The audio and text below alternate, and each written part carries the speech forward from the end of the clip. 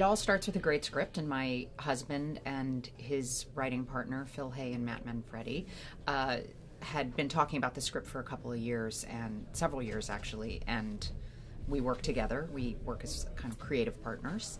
And when I read the script, I just felt like I hadn't seen that character before, and was really excited to kind of dive in with her. I mean, there's the physical preparation in terms of the guns, and I did a lot of training for learning how to use semi-automatics and pistols and everything.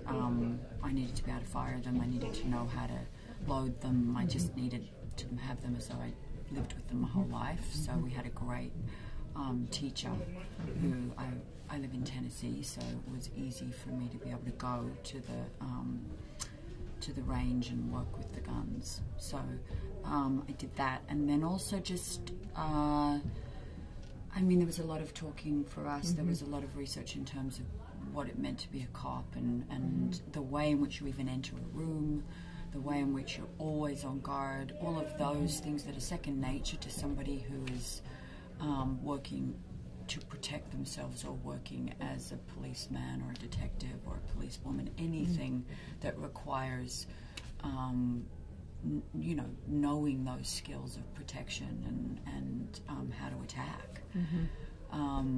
And that's there's a whole way of looking at the world. So that's sort of almost like rewiring your brain and your body.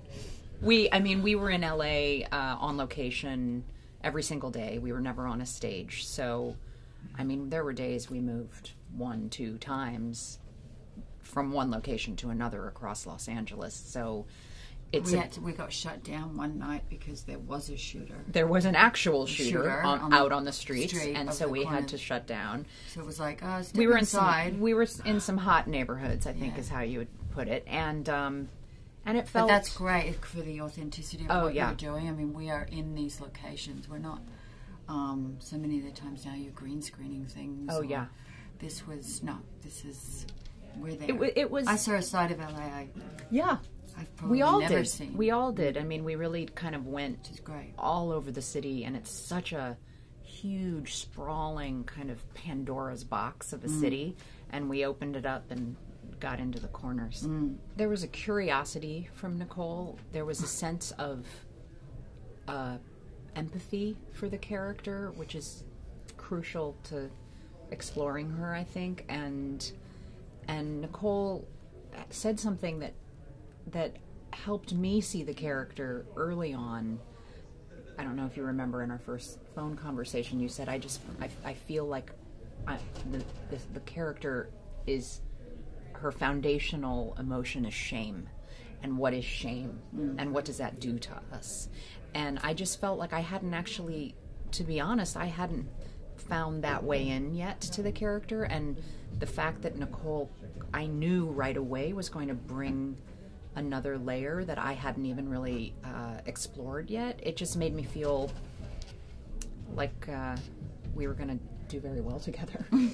I love satisfying genre films, but the reason I'm satisfied by them probably always ends up returning to the idea of incredible characters and substantial characters, and this was a marriage to me of a character portrait of a very broken, damaged, I hope, ultimately sympathetic anti-heroine with a genre structure that was very bold and narratively complex and dense and very there's a lot to work with. So for me, if genre can deliver on a human level, on an emotional level, it's there's not much better for me.